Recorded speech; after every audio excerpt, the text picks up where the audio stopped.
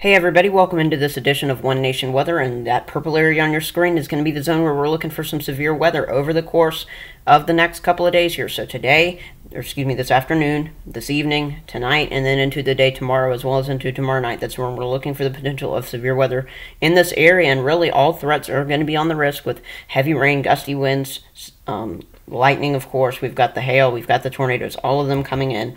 Of course, this is the afternoon of Tuesday, April 4th, and here's a look at the active infrared satellite imagery. We kind of have two aspects of the system, and I'm actually going to get my little clicker on for you here so that you can kind of see what's going on.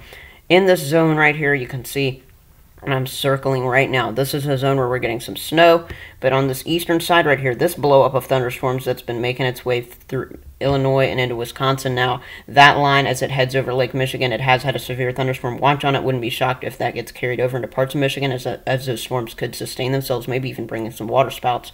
And then we have a lot of energy back into the southern plains right now, not necessarily producing thunderstorms yet, but it is very soon to do so. Now, here's a look at today's severe weather risk. I do want to point out to you that this is very similar to what we had last week, though it is stretched a little bit further west. So here's your forecast for Tuesday and Tuesday night for you here. The risk goes all the way from the UP of Michigan, that upper peninsula, all the way back through south central Texas, with strong damaging wind gusts 60 to 70 miles per hour on the table.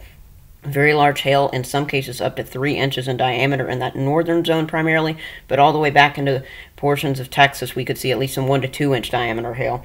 Widely isolated flooding events, but I think a main threat with this is going to be several tornadoes, including a few EF2 plus tornadoes. Of course, the best chance for that is going to be in the orange and red zone, but anywhere in here you could see a pretty strong tornado, so keep it in mind if you live in any of those zones. In a place like Iowa City, Iowa, for today and tonight, damaging winds, large hail tornadoes, a 5 to a 6, so pretty high up there on the scale.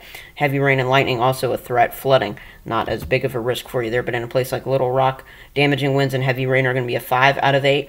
Large hail and tornadoes are 4 out of 8. So again, a middle-level threat. You could have another tornado like what you saw very recently. Lightning is a 6 out of 8, and flooding is a 2 out of 8 for you there, so something to keep an eye on. So here's a look at our southern plains risk for you here. You can see as we work our way into the evening hours, 7, 8, 9 o'clock this evening, we'll get some of those showers and thunderstorms to spark off. Wouldn't be shocked if we had some storms prior to this. Notice that there's going to be some supercells that maybe work their way up through Missouri at around midnight time frame. But it's going to take until about 1, 2 a.m. for some of these bigger storms to get going in a line that's going to make its way through portions of Iowa and Missouri. And then the new line will develop right around daybreak for the day tomorrow, as you can see here. This is forecast hour 34. This is around sunrise time tomorrow. This is when this line really gets going. So this is why the risk is also going to shift into tomorrow as well. As you can see, places like Little Rock might not even be impacted until at least about early to mid-morning for you here. And those storms will stretch all the way up into the Ohio Valley. Here's a look at your northern plains risk for you here. Again, you can see very heavy snowfall, first of all, getting going in this zone. But here's a look at what this looked like this morning. The model's doing a pretty good job showing that some storms we're going to get going here. This is right now about where we're talking about. You can see a few of these storms trying to work their way up into portions of the Wisconsin, back through Illinois. Some of the stronger storms making their way over Lake Michigan for you there. A little underdone, but you can see later this afternoon into the evening hours, this is as we head 7, 8, 9 o'clock, bigger storms, some supercells. You can even see some of the hook shapes on some of these cells working their way up and producing some very heavy snow as well into the Dakotas and northern Minnesota as they work their way up. And you can see that line developing further south. That line is going to continue to track east. Notice some of those thunderstorms working their way through Michigan this evening.